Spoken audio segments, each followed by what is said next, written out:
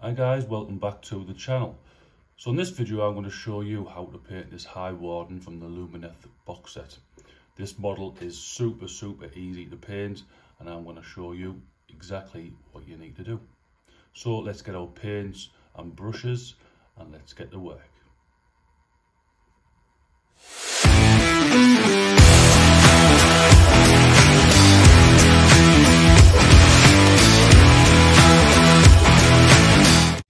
Right guys, so this is what we're doing. So I've sprayed the full model with lead Belcher silver. That's mainly because the armour is going to be silver and it just saves time, and the trims are going to be silver. I've put the basing on already. That's just so by the time the model's finished, the base will be dry, so you're not waiting around. But obviously if you're doing like a squad of 10, I don't suppose it really matters, but this is just a single model that I'm painting. So guys, let's crack on. So first colour we have is Cantor Blue, and what I'm doing is just painting all the fabrics. Now on this skirt part here, there's a nice line that basically where you got the trim there. You just follow that line. If you go over it, it's not the end of the world, but it just gives you a nice guideline there. And then obviously we've got this little part in here, just fill it in. So already I've gone over them lines there, but I know when I come back with the silver, I can just graze over that and it'll come back. So what we're going to do is just go around the model, picking out all of the fabric, but also I'm going to do the plume here and his shoulder pads there. But also on the back, this model has the shield model to the back. Just going to paint this shield front part in Cantor Blue. So when we come back, all them will be done. So now all that blue has been base coated in, and what I've done is just gone back over the silver, over the shield and stuff like that. So now what we're going to do is just paint in the robes. So I've gone for Zandri Dust, so a nice cream colour. So we've got the part in between here, just breaking the skirt part up there. So we've got this part here, but also, if I can get the camera to see, we have under the arm, so that's like the tricky part there. So just take your time when painting these in, and then we'll come back when they are done. Oh, also, before I forget, the flag things hanging off the back, paint them in Zandri Dust. Alright guys, let's go and do that. So there is all the cream done now, or the Zandri Dust, sorry. So we've done the flag bits on the top, the little wrap on the sword, and underneath his arms, and also in between his legs. So now what we're going to do is use Mornfang Brown, and we're just going to base coat in the sword. Is it called a scabbard? Basically where the sword goes. We're going to just base coat that in there.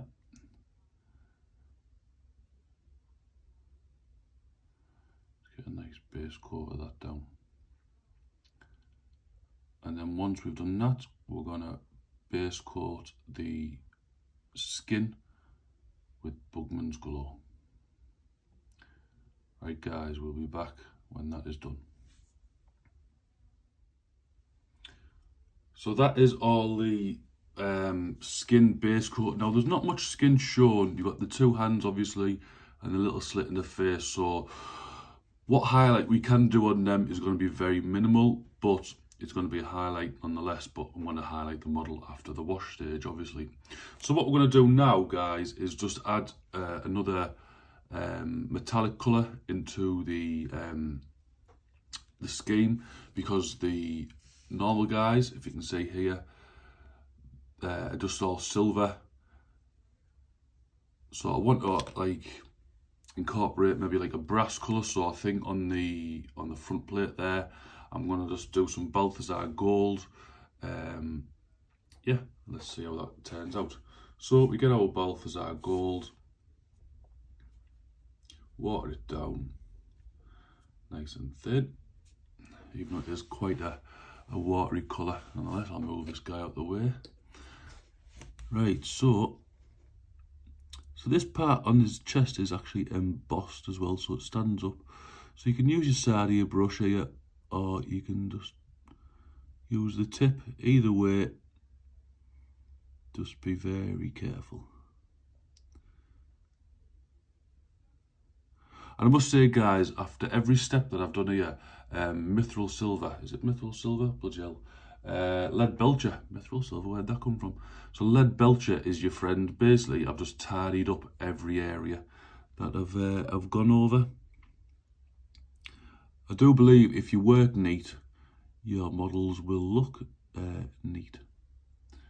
So yeah, we'll come back once all the gold, well, brassy gold parts are painted.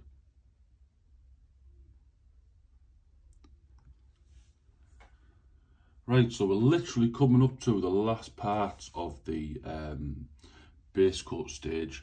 So what you've got left to do now is literally dust all the gems on the model itself.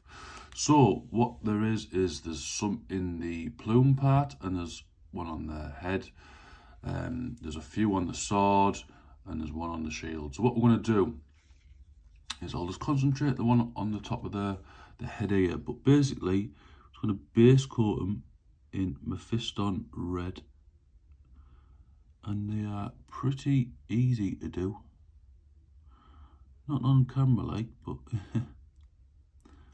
so yeah, so just go around your model, choose whatever colour you like, but Mephiston red seems to work quite nice, and we'll come back once that is all done. So now we've painted or base coated all of the red gems all around the model. So that is now the model really finished base coating. Obviously we've still got to paint this stone at the bottom, but we're going to do that later. So what we're going to do now is basically use some magic talent, basically Nuln Oil. And what we're going to do is literally just slap it all over. Need a bit more than that, I think. Yeah, a nice generous coat literally all over the model, and we'll come back when all of this is dry.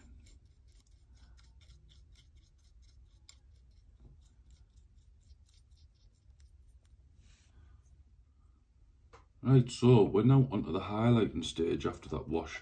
So what we're going to do is go back to the Cantor Blue and basically just smooth out the cloth part.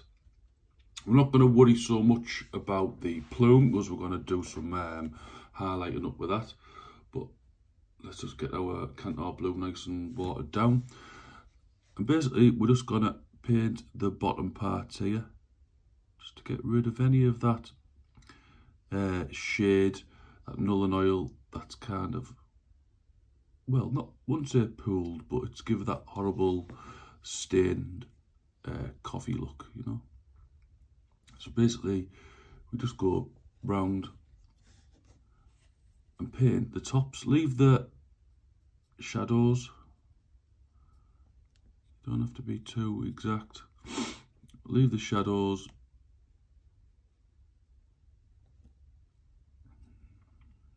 and then go around on the shield as well.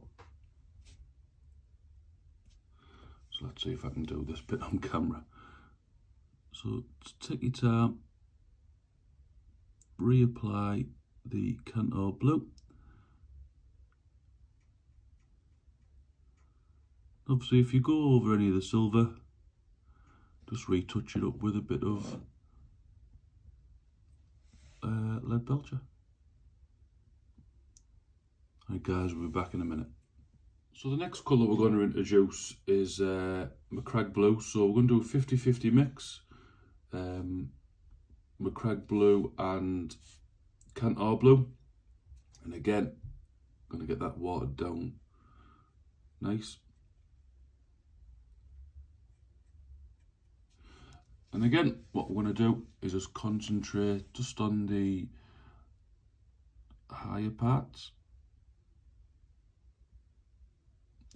leaving the existing colour, the existing Cantor blue in the recesses.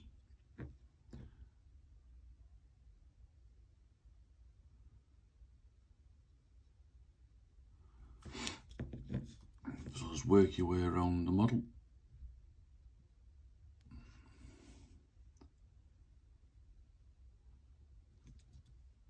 You don't have to be too, well, say you don't have to be too neat, just don't get it over any other colour, but you know, turn your model so it's comfortable for you. Again, don't paint the recesses because you want that transition.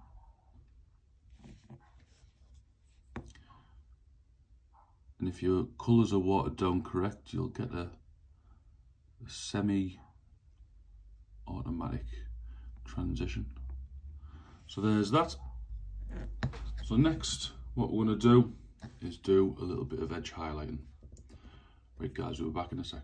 Right, so what we're going to do now is get a bit of Cantor blue, and we're just going to, now don't go overboard with this, but literally just a few little lines here and there, just to emphasise. Now I know it looks a bit stark, is that the right word, but trust me, it works, it really does work. Just gives that nice, if you can see it on camera, bloody hell, bit of highlight there, just on the knee, coming through. Obviously you can use this to do like scuff marks and scratch marks, but depending how you want your cloth to look, literally just do little jaggy lines like that. But also, what we're going to do now is paint this plume. So, the Cantor blue is obviously the base coat, it's been washed in Null and oil. So you leave pretty much 75% of it, and we're literally just going to paint on the top here.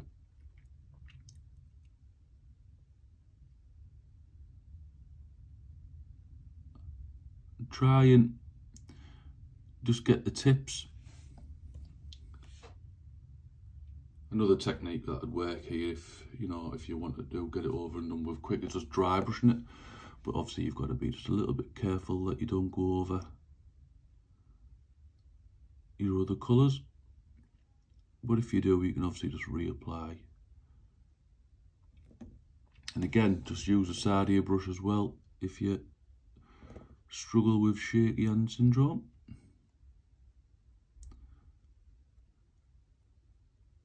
Right guys, we'll come back when this is done. Right, so now what we do is we get a little bit of Fenrisian grey, and we literally just touch the top of each strand on this plume. And then when you've got your highlight, just a touch in the corners on the robes. Now obviously you don't have to go into this much detail when you're painting just your normal standard infantry, but this guy is a little bit special.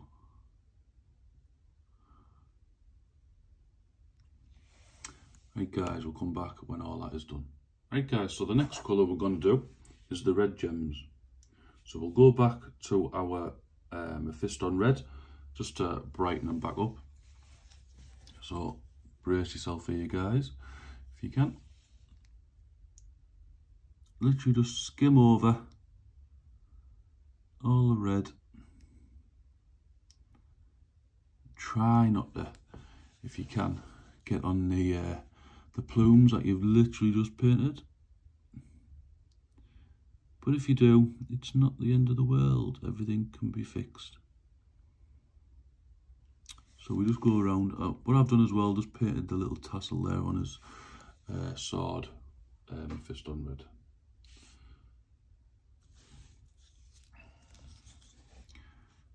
Now obviously you can go mental on painting gems.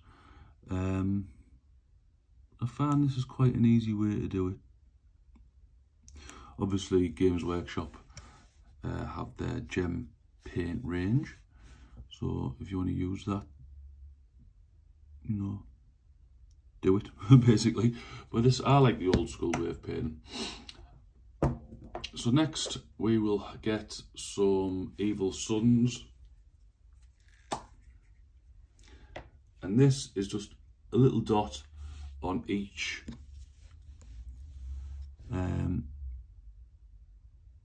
gem. I'll just put it onto the top. Hopefully you can see that.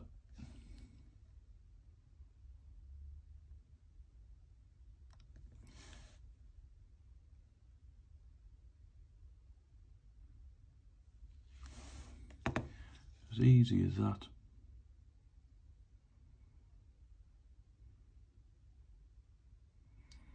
There's that. Now this is the part which is a little bit different. I like to use a little bit of pink horror on mine. Instead of a white dot, I like to put a pink horror dot. I don't know why, I just like the look of it. So this literally goes, if I can zoom in and it will focus. Are you gonna focus? No, I don't know. Literally a little dab on the bottom, and to be fair, you probably won't even see it on camera, but in person it's there. I mean, by all means go back over and you can actually put a little dot of white if you want to go to that extreme. And to be fair, I think I might. Hey, let's see if I can find me white. Yeah, so I've got a bit of ceramite white here. Oh god, that needs shaking up a bit. I'll come back when it's shaken up, guys. Right guys, so we are back. I've changed my brush as well, so we now have a insane detail brush from the Army Painter, and we literally just pop a little dot of white there. Hopefully you can see that.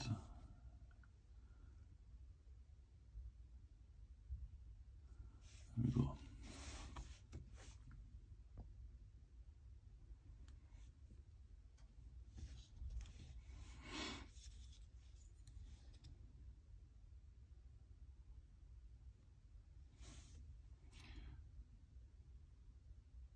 Thing we're working with this paint, it does dry quite a bit, and I don't have a wet palette, which is annoying.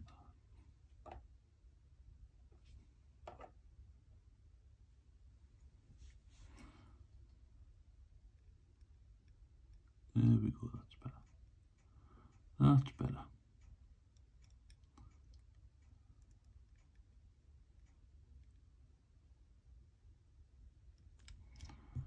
Right, so that is the gems done.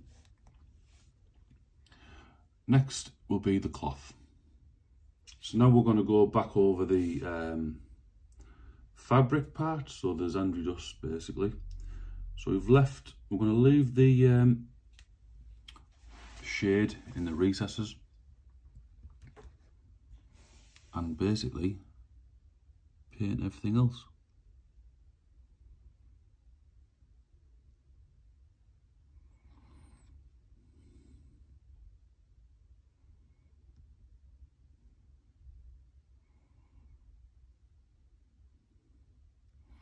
Don't forget, obviously, the banners. You can just skim over these because you still want to get the shadows and stuff in the creases. And and we'll come back, guys, when all this is done.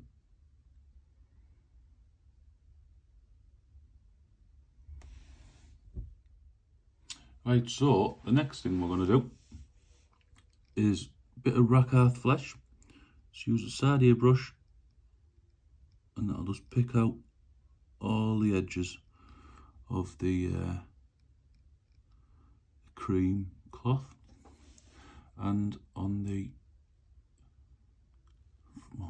banner pole, I suppose, whatever it's called, the top there. And obviously just paint in the higher areas of the banner. Alright guys, we'll be back when that's done. So that's them done now, guys. So what we're going to do is just, well, we're coming to the end really. So we're just going to reapply some skin tone, some, well, what is it, Bugman's Glow, just to the hands, just to brighten them up a bit. There's not much flesh on this model, literally just the two hands and the little part you can see in the helmet. So you can't really go to town on this, but what you do see, you might as well make a little bit of effort with. So pick out the individual fingers.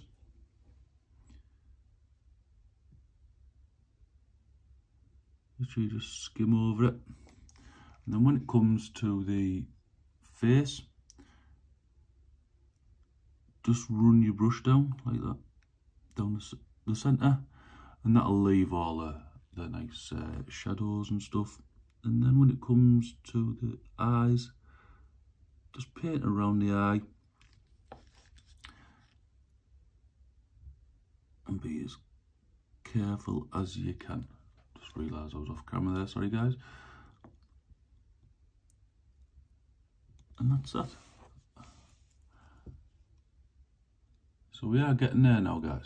So the silver looks a bit dull now, so what we're going to do is just go back over this silver and just brighten a few parts up. But yeah, that is the model pretty much done. We'll put some highlights on that brown as well. So now what I've done is I've just added a little bit of rack-earth flesh into the mix for highlight. So we've got Bugman's Glow and rack-earth flesh, and I'm literally just putting these on the knuckles of the skin, and again it's on his nose and his mouth, just like whatever area I can actually get into. I might have just been off camera there, guys, I do apologise.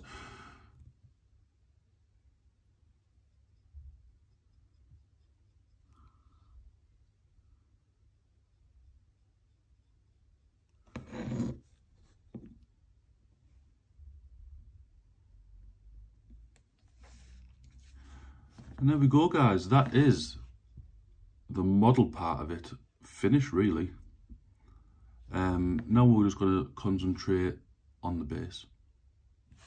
So what we're going to do, guys, is get a bit of Steel Legion drab, and we're going to paint in the rock thing, whatever it is. Looks like a pillar of some sort. We'll paint all this in.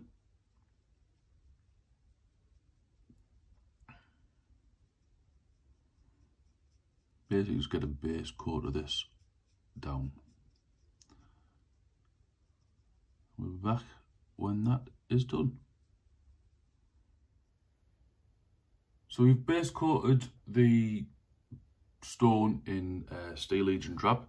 Now what we're going to do is just get a bit of Agrax Safe Shade, load that up on your brush, and literally we're just going to paint it all over, get into them nooks and crannies and whatever, just to add a bit of depth, bit of shadow into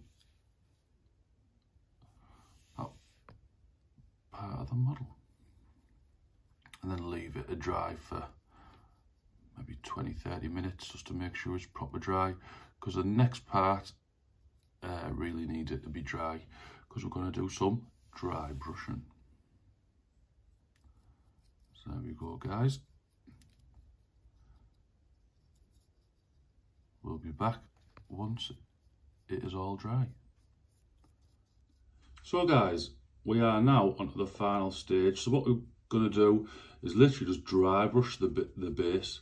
So get yourself, well, I'm choosing Rakarth Flesh to do my dry brushing with, but whatever base colour you're going to do, crack on with it. And what I'm using as well is an old, I'll say an old makeup brush. It's just a makeup brush. These are really cool for dry brushing. So here we go, guys, and literally just drag it over all that texture, get it onto the base as well, and it'll bring out all that nice detail. Now on the stone itself, like, try and go a little bit harder than what you would do on the base, just so it brings out all the details.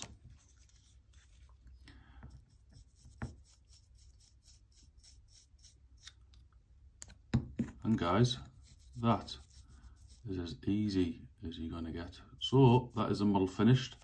So the next shot you'll see is a nice little fancy pan around and see what the model looks like in 360. Alright guys, let's go take a look. So there we go, guys, that is the model all finished and completed.